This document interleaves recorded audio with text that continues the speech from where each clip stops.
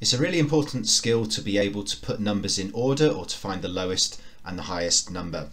So all we need to do is, when we have two-digit numbers or two three-digit numbers, it's the same thing, is look at the value of the very first digit.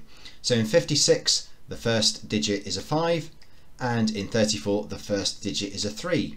Now 5 is greater than 3, so therefore 56 is greater than 34. So 56, this is the highest number, and 34, that is the lowest number.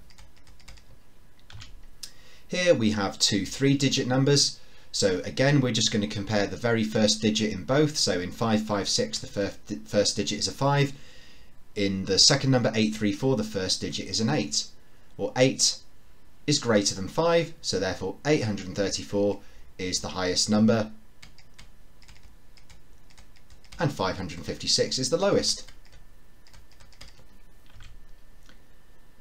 So what's the highest and what's the lowest number of 467 and 423? Well, let's compare the first digits. Now the first digits are the same, they are both 4s. So what we're going to do now is look at the next digit along, which is a 6 and a 2. So in 467 the second digit is a 6, and in 423 the second digit is a 2.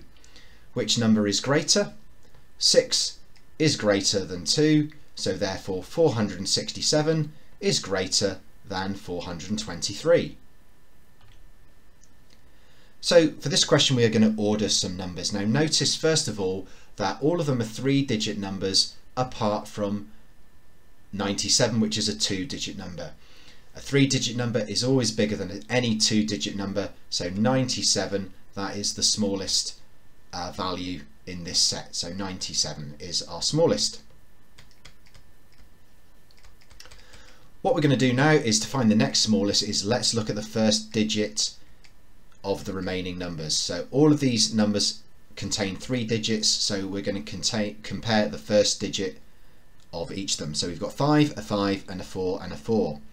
So 4 is less than 5, so the next smallest has to be either 462 or 415. Now since both these numbers begin with a 4, we now need to compare the next digit. So we're comparing a 6 and a 1, and we want the smallest of these two numbers. Well, 1 is less than 6, so 415 is less than 462. So 415, then 462.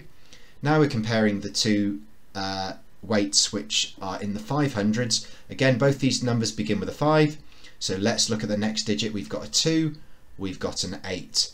2 is less than 8, so therefore 525 is less than 583, so 525 grams comes next, and therefore 583 is the largest of these 5 weights.